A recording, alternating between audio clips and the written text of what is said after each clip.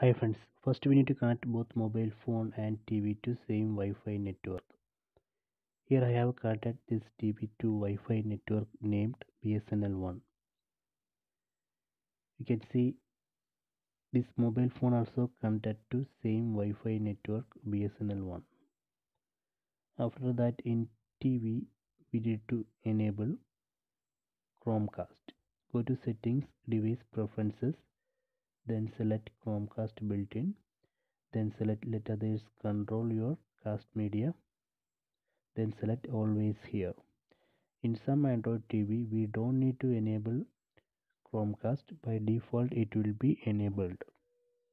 After that, in mobile phone, open Google Play Store, then install Google Home app. I already installed Google Home app. Let me open it. After that, we need to log in with the Gmail ID and password.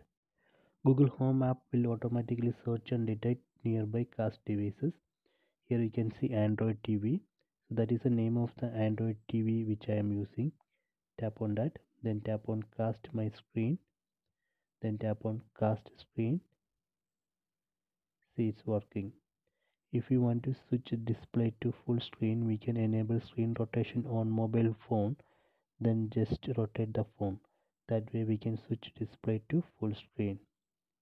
If you want to stop this casting, again open Google Home app, then tap on stop mirroring.